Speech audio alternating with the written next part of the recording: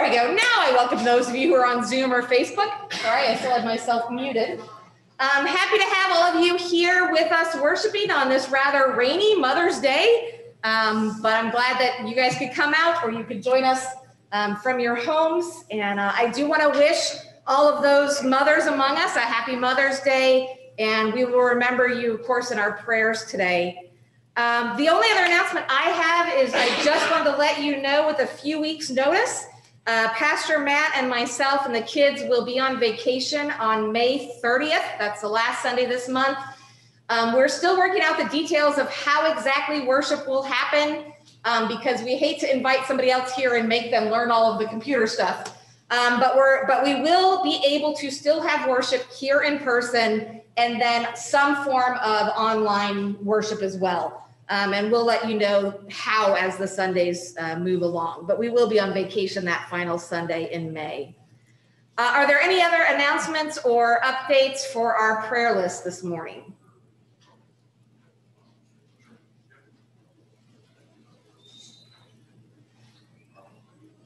All right, seeing none and seeing no one online wanting to say anything, we will turn it over to our prelude with Kathy.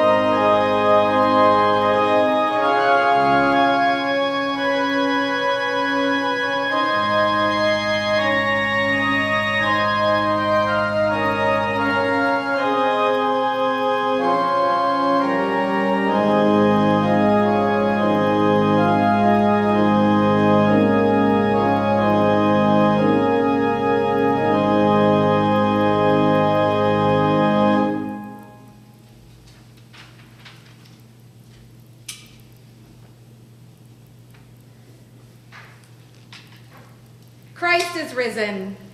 Christ is risen indeed.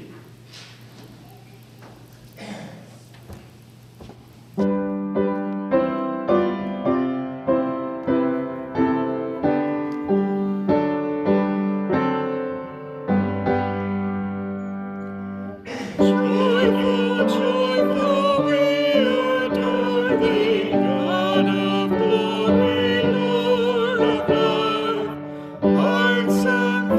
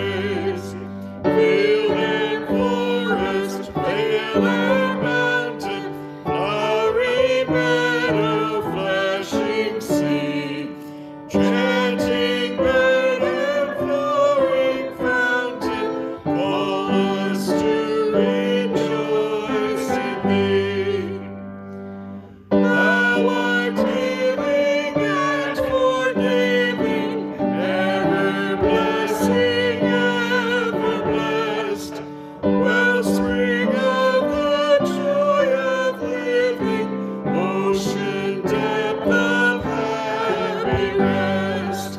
Our Father, Christ our brother, all who live in love are thine. Teach us how to love each other, lift us to the joy divine.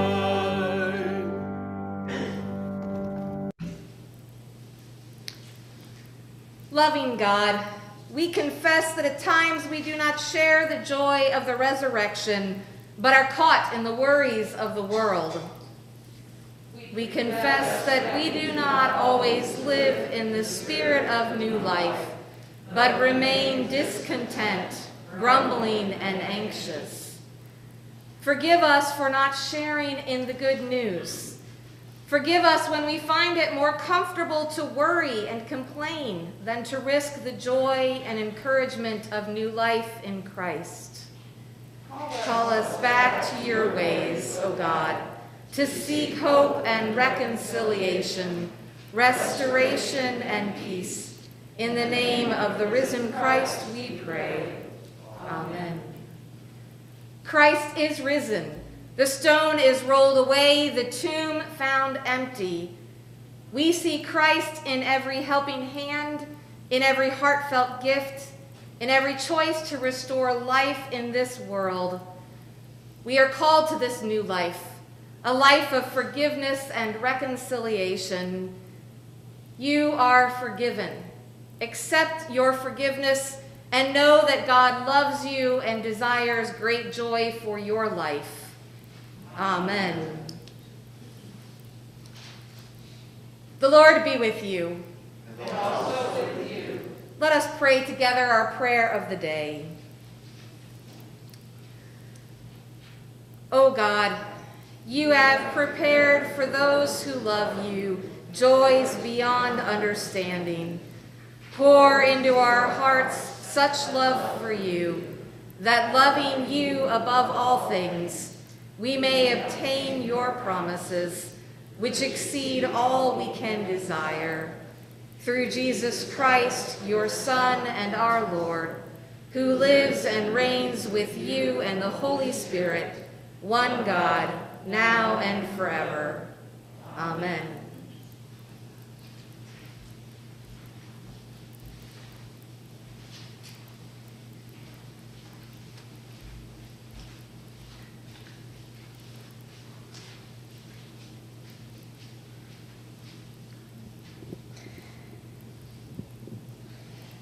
The first reading today comes from Acts 10, verses 44 through 48.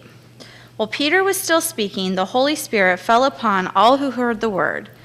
The circumcised believers who had come with Peter were astounded that the gift of the Holy Spirit had been poured out even on the Gentiles, for they heard them speaking in tongues and extolling God. Then Peter said, "Can anyone withhold the water for baptizing these people who have received the Holy Spirit just as we have?" So he ordered them to be baptized in the name of Jesus Christ. Then they invited him to stay for several days.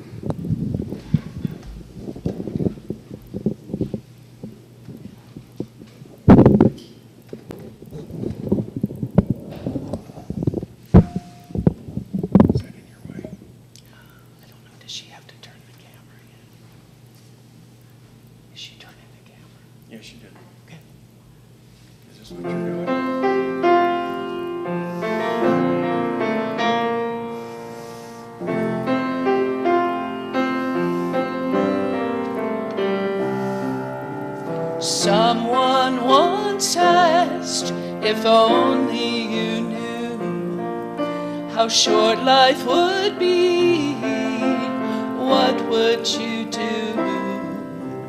What would they say when God called you home? What would they engrave once you were gone? I hope they would see what I'd done in my life, who I for and how I survived. I hope they'd say she loved more than anything else. She loved with all of her heart. She loved everyone she believed in. She loved. Oh, she loved. She loved the Lord, and through all of her life, a sacrificial mother and an honorable wife. She gave all she had, and through every trial, made life much sweeter because of her smile. Everyone will see what she's done in her life, who she cared for, and how she survived. I'm sure they'll say she loved more than anything else. She loved with all of her heart. She loved everyone she believed in. She loved. Oh, she loved.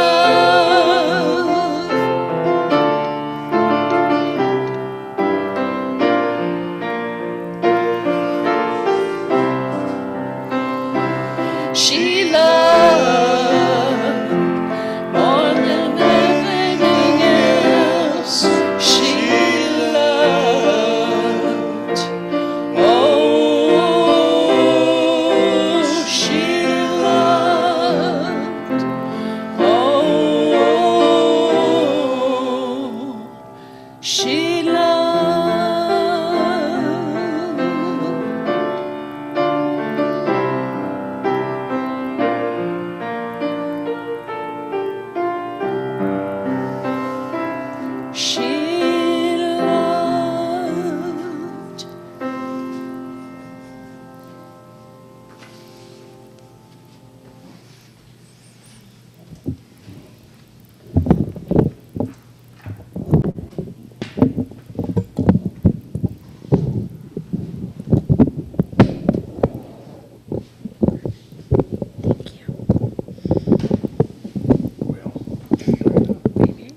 There we go. Thank you.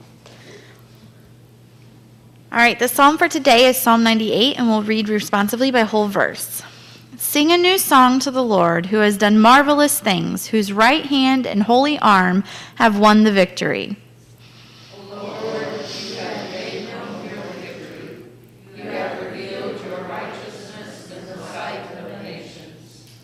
You remember your steadfast love and faithfulness to the house of Israel. All the ends of the earth have seen the victory of our God. Shout with joy to the Lord, all you lands. Lift up your voice, rejoice and sing. Sing to the Lord with the harp and the voice of song. With trumpets and the sound of the horn, shout with joy before the King, the Lord. Let the sea roar and all that fills it, the world and those who dwell therein. Let the rivers clap their hands, and let the hills ring out with joy before the Lord, who comes to judge the earth. The Lord will judge the world with righteousness and the peoples with equity. The second reading comes from 1 John 1-6. Everyone who believes that Jesus is the Christ has been born of God, and everyone who loves the parent loves the child. By this we know that we love the children of God, when we love God and obey his commandments. For the love of God is this, that we obey his commandments, and his commandments are not burdensome, for whatever is born of God conquers the world. And this is the victory that conquers the world, our faith. Who is it that conquers the world but the one who believes that Jesus is the Son of God? This is the one who came by water and blood, Jesus Christ, not with the water only, but with the water and the blood. And the Spirit is the one that testifies, for the Spirit is the truth. Here ends the second reading. I invite our young people forward.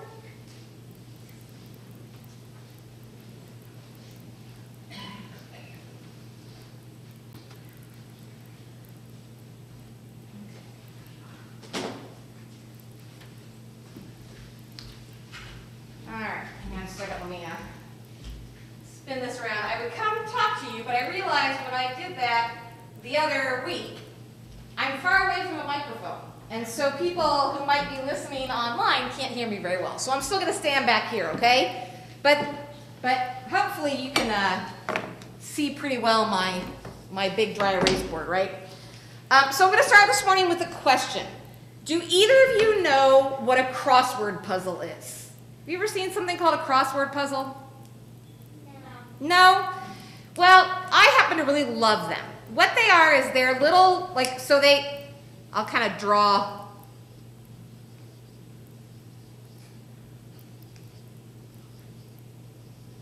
Okay, so they kind of look like this. They have some blanks that go down and some blanks that go across. And then they give me little clues. And from the clues, I have to fill in what the words are. So if the clue was something like a building where horses may live, what might you put? Barn, right? That would be a good one. All right. So we'll do barn. Now, once in a while, they kind of like to be sneaky, and they like to fill in words that give them certain vowels or that kind of stuff. So I've discovered they do this particular trick a lot. So if I were to say to you, where would you find a boat on the water? Right? Or what water might you find a boat on?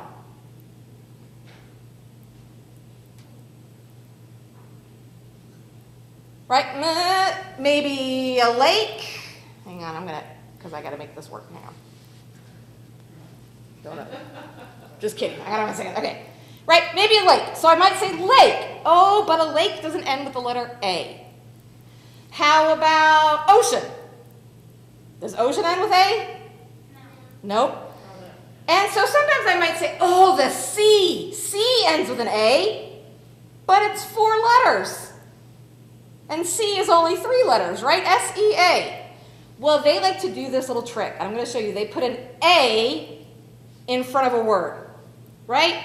So the boat is a sea, right? Which seems kind of funny. And they use this for a lot of words. So it might say what you do at night or where you are at night. And it's a bed, right? And that's a way that you can make words, but it's kind of tricky. Right? They just throw an A in front of things. So it might be like, I'm going to go to somebody's house who has a braid. Ah, you're going Collins. Right? That would be kind of silly how they do that. But they like to just kind of throw this A on. Well, I realized in today's gospel, they do that with a word in the gospel today. And I'm going to write the word here. And the word is right? Because you got to have abide. That's a word in today's gospel. Abide. Have you ever heard that word before? No? Pretty new word, right? Well, you might at some point hear somebody use the word bide, and they use it with time. I'm biding my time. Right? I'm waiting. It's another good word for waiting, right? So today in the gospel, we are to abide with Jesus. How do we wait time with Jesus? That's kind of a weird thought, isn't it? Abide, wait time with Jesus? Well, he says that we are to abide in his love. So let me ask you, have you ever known, like let's say, I know you guys have some fun times playing with your cousins. How does it feel when you're waiting for your cousins to arrive? Right? You know they're coming, but they're not there yet. Boring, right? And long. Time goes really slow, right? And you get really excited, but you're waiting, you're waiting, you're waiting. That is biding. That's what it means to bide, right? That you're waiting for that to happen. How do you feel when your cousins show up?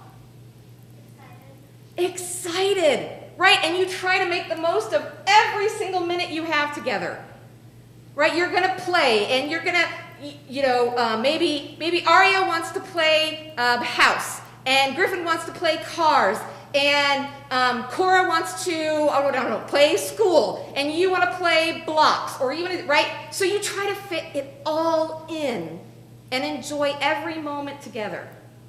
And that's what the gospel is telling us today, is that excitement, that time where we try to do everything we can. That's what we're to do with Jesus. We are to spend all of the time that we can with him, knowing we are loved, knowing that we have this time to be with him, and that he loves us and he holds us close. And he tells us that he actually commands us today, right? It's like a pretty big, serious thing. He commands us to be with him and to know that we are loved. So today you kind of got a school lesson. Sorry, you got an English lesson. But it's so important when we hear that word to know what it means to abide with Jesus. And now we know it means to spend time and to be loved by him. So let's have a prayer. God, sometimes we bide our time. We wait hoping for something different, or feeling bored, or waiting to experience something new. But in you, we always abide. We are always spending time with you. You are always loving us, always caring for us. We thank you that we never have to wait on you. You just are there. Thank you for this gift. In your name we pray. Amen. Thanks for coming up, ladies.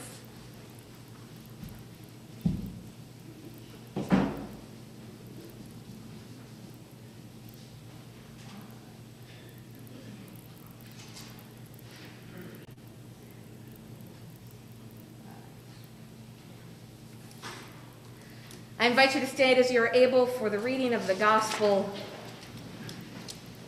which the Holy Gospel for today is according to St. John, the 15th chapter.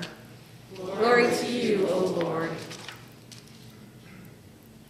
Jesus said, "As the Father has loved me, so I have loved you. Abide in my love. If you keep my commandments, you will abide in my love, just as I have kept my Father's commandments and abide in his love. I have said these things to you so that my joy may be in you, and that your joy may be complete. This is my commandment, that you love one another as I have loved you. No one has greater love than this, to lay down one's life for one's friends. You are my friends if you do what I command you. I do not call you servants any longer, because the servant does not know what the master is doing. But I have called you friends, because I have made known to you everything that I have heard from my Father. You did not choose me, but I chose you, and I appointed you to go and bear fruit, fruit that will last, so that the Father will give you whatever you may ask him in my name. I am giving you these commands so that you may love one another." The Gospel of our Lord. Praise to you, O Christ. You may be seated.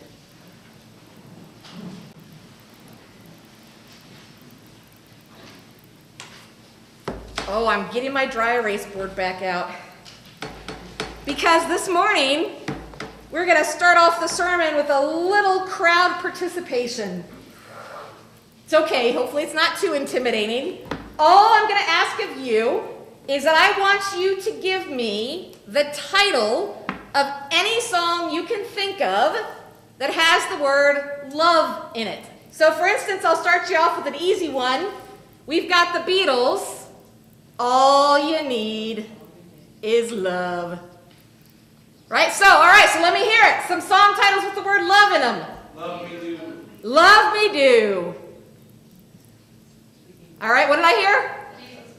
Jesus loves me. You betcha. We heard that one already this morning, didn't we?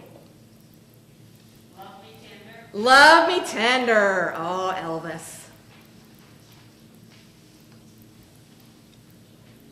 I love rock and roll. I love rock and roll. Ho, ho, ho. Put another dime in the jukebox, baby. All you need is love. Yep. Beatles have a lot. I also threw down She Loves You, right? She loves you, yeah, yeah, yeah.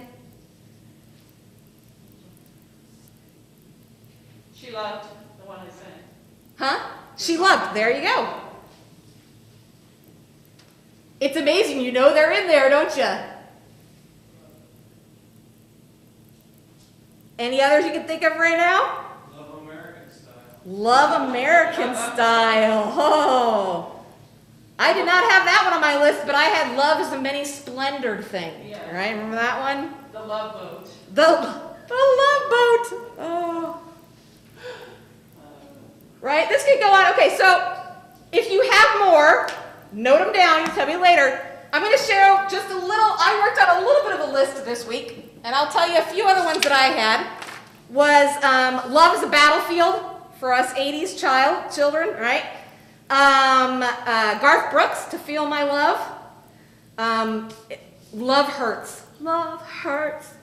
Right? REM, this one goes out to the one I love. Do You Love Me, Now That I Can Dance? Right? In the Name of Love. I can't believe no one brought this one out. And I will always love you. Right? That one lives in my brain. Right? Or My Endless Love. Right? Huey Lewis, The Power of Love. And one of my personal favorites, B-52, The Love Shack. Right? And then you get to the church, you've got Jesus Loves Me, Jesus Loves the Little Children. We had camp ones, They'll Know We Are Christians by Our Love. And then our hymn of the day today is Love Divine, All Loves Excelling. Right? We could go on and on. And if I asked you to come up with songs that don't even have the word love in the title, but mention love, we could go on for forever. And that would be the case if I asked about movies, or books, or poetry, about every other form of expression. Love is a major theme. We spend a lot of time trying to define, or explain, or model, or live love. We have arguments over whether love is an emotion, or an action. Is it a noun or a verb? But do we actually understand love? Why or how we love, who we love, why we have trouble loving, and what in the world Jesus is actually commanding of us today. That's always a struggle for me when we get to these verses in John in the lectionary. Jesus is commanding us to love as he has loved us. Now, I am both very good and very bad at following orders. For instance, if the doctor tells me I must do something, I am all about it. I will follow her commands for the sake of my health. However, when someone tells me what the Bible says about women in positions of leadership, well, I don't recognize their authority to command me to stop preaching. Good luck on that. So you would think that when I instantly recognize Jesus' authority and want to follow his commands without hesitation, this would be easy to love. But I find myself arguing time and again what it means to love others, and especially what it means to love others as Jesus has loved me. From the very first verse of today's gospel, I find a struggle. After all, how has the Father loved Jesus? I mean, if you were to think about it, the Father has sent his Son as a sacrifice, a weakened human, a person who is going to be mistrusted, misunderstood, threatened, hunted, beaten, and killed. How is that love? But that is what Jesus calls it. And Jesus tells us that he loves us that way as well. Loves the disciples to evangelism, yes, but also to martyrdom, to leaving their friends and their families and the only life they had ever known. And yet every one of them would call that love. And I'm sorry, but let's face it, if Jesus had actually told the disciples everything they needed to know, would we be sitting here 2,000 years later with umpteen denominations, so many questions and struggles of our own? I'm not sure. This love that Jesus is commanding seems more than just a little impossible. And frankly, pushes me towards wanting to push back and saying you are asking the unreasonable.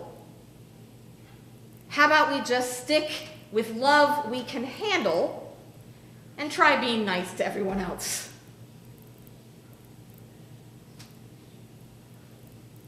Are there ways and places you struggle with loving?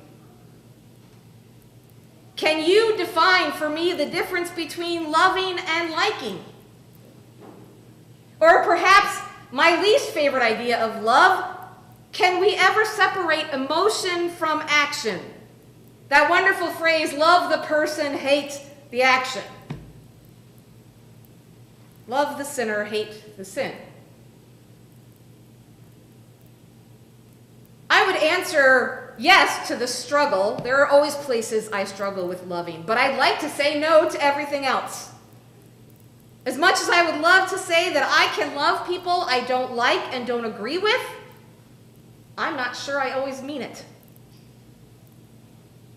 After all, have you ever thought or said to someone that you didn't want to interact with this other person, but you'd save them if they ever needed it and were hurt? What an easy way to love. You never really have to show that. You just speak it, right? Because how often do we really come across our enemies in need of us? When they are hurting, they certainly wouldn't reach out to us unless there wasn't another option. And we certainly wouldn't reach out to them just on a regular basis to see if we could help. So in that regard, love is very cheap because it costs us nothing to say the words, especially when we never have to put them to the test. And in the comfort of a worship space, we can pray for all people. We can speak love for all. We can even mean it with all of our hearts. But outside the doors, we know how we feel about those people, whoever they may be for us. Love in that regard, as Rich Mullins once said in a song, is about as useful as a screen door on a submarine. What's the point if we can say it one place and not another? So what do we do with a command to love as we have been loved by the Son of God? Well, let's start with how we've been loved by the Son of God. I used to say that Jesus loved us to death. Right? Because it's an unusual phrase we use with our loved ones. I love you to death. It means so much, right? I love you so much, at least while we're both alive. And I thought it was funny and meaningful to say that of Jesus because he loves us so much. But he also died for us, so he loves us to death. And that's true. But over the years, I've come to realize that death was really the least of what Jesus had a say in. And instead, he loved us to life. He loved us in ways that no one had or could. He loved the parts of us that others judged and condemned. He loved the parts of us that needed to be knocked down a peg or two and reminded we were not God. He loved the parts of us that felt distant and afraid, and the parts of us that clung to him as like the lifeline that he was. He loved all, even as people tortured him and misunderstood and abused and mistreated him and killed him. He loved without fear of judgment or revenge. I don't think I can love like that. Do you think you can love like that? So where does that leave us? Well, it leaves us in that very first verse of today's gospel again. Abide in my love. It leaves us abiding in Jesus' love. Abiding, as I mentioned to the kids, means to experience the time. And in this case, to experience the time in God's pure love. We are commanded to love, yes, and commanded to love in ways that make us uncomfortable and challenge us to grow and to change, and we will fail at it. We will exclude people from love that they need, and we will justify it by saying and seeing them as unworthy or even outside of God's love. And we will fail to love ourselves as well. And we'll be wrong in that. But by abiding in the love of Christ, we will also be able to try again. And we will be shown what true love, what powerful love, what honest to goodness love looks like and feels like. And to abide in that, to know the grace and the embrace of that kind of love, well, it helps us to want to share it with others, because everyone deserves and needs to feel that kind of honest to goodness love. The love God has for all his people. A love of sacrifice, willing to give up everything, including his own son, so that we all remain rooted together. That is the love we abide in. That is love that sings its own song, that doesn't need us to define it or refine it. That is love that simply is. And that is the love that is given to us. Amen.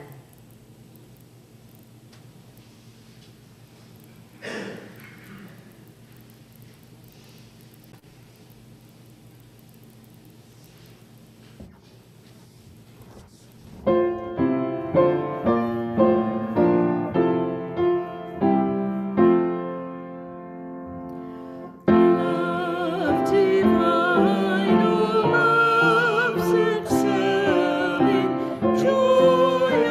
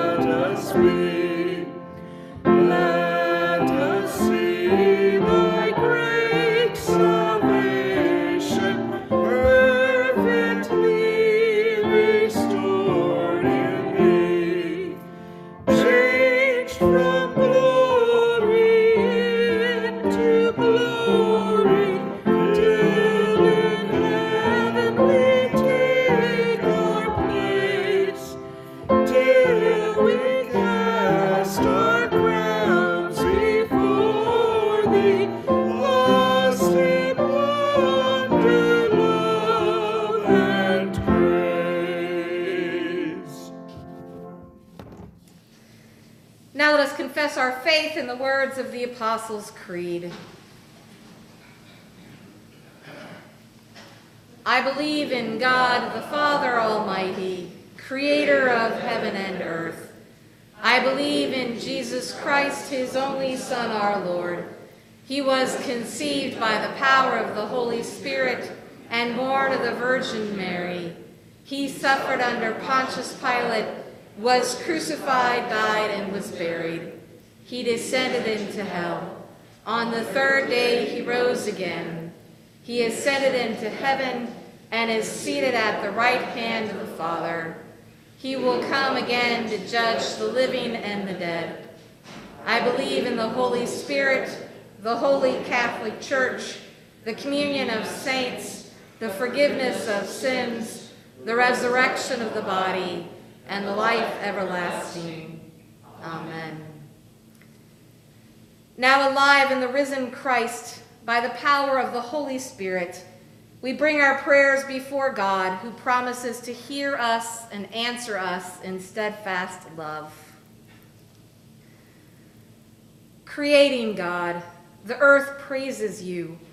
The seas roar and the hills sing for joy. Fill the earth with your love so that by their song all creatures of land and sky and sea, burrowing and soaring, may call with us to join them in their praise. Lord, in your mercy, hear our prayer. Faithful Savior, you conquer the world not with weapons but with undying love. Plant your word in the hearts of the nation's leaders and give them your spirit, so that the peoples of the world may live in peace. Lord, in your mercy, hear our prayer. Caring healer, you forget no one and accompany the lonely. Be present with those who are sick or suffering, especially Dixie, Lee, Marion, Julia, Marilyn, Don, Tim, Pat, Marcia, Doug, John, Pam, Heidi, Judy, Steve, Pat, Greg, Pastor Lisa, David, Joanne, Jeff, Barry, Mike, Buddy, Bonnie, and all those who rest in our hearts and our minds. Lord, in your mercy, hear our prayer. Gracious God, as a mother comforts her child, so you comfort us. Bless mothers and mothering people in our lives. Comfort those who miss their mothers, mothers who grieve, and those who grieve because they cannot be mothers, and those who have never known a loving mother. Gather us like a hen gathers her chicks. Lord, in your mercy, hear our prayer. Gentle Redeemer, all who die in you abide in your presence forever. We remember with thanksgiving all those who share your kingdom throughout their lives and now are in the kingdom with you. Keep us united with them in your lasting love. Lord, in your mercy, hear our prayer. In the hope of new life in Christ, we raise our prayers to you, trusting in your never-ending goodness and mercy, through Jesus Christ our Lord. Amen. Now, Lord, remember us in your kingdom and teach us to pray. Our Father, who art in heaven, hallowed be thy name. Thy kingdom come, thy will be done, on earth as it is in heaven. Give us this day our daily bread, and forgive us our trespasses as we forgive those who trespass against us. And lead us not into temptation, but deliver us from evil. For thine is the kingdom, and the power, and the glory, forever and ever. Amen. May the Father who created you sustain you.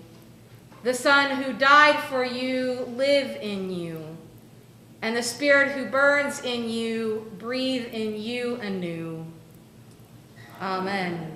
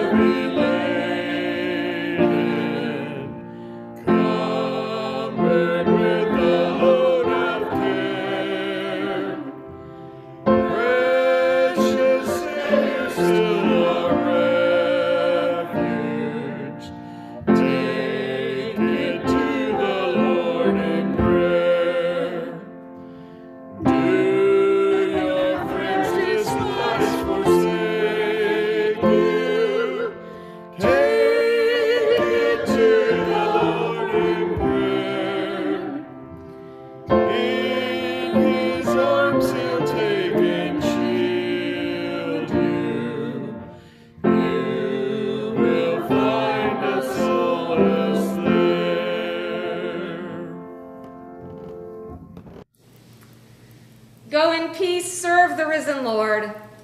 Thanks be to God. You may be seated for the postlude.